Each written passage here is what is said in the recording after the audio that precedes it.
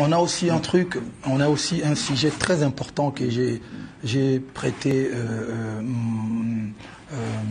ma voix et mon image pour combattre contre le recrutement des enfants soldats. Tout à fait. Oui. C'est très très important. À l'est du pays, il se passe des choses vraiment inadmissibles, des choses... Alors on voit les images d'ailleurs. Je voulais qu'on parle un peu effectivement de ces massacres eh bien, à Béni. À Béni, on en parle suffisamment peu, trop peu. Ouais.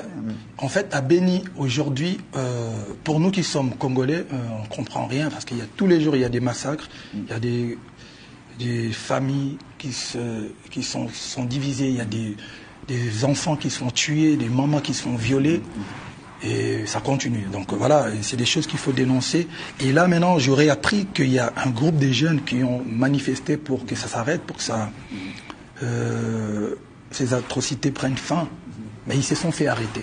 Pourquoi, on ne sait pas. Donc voilà, on veut quand même qu'on nous donne un plus de visibilité sur la situation. Car il y a des Congolais qui se font massacrer, il y a des Congolais qui manifestent et il y a des Congolais qui les arrêtent. On ne comprend pas. On aimerait avoir...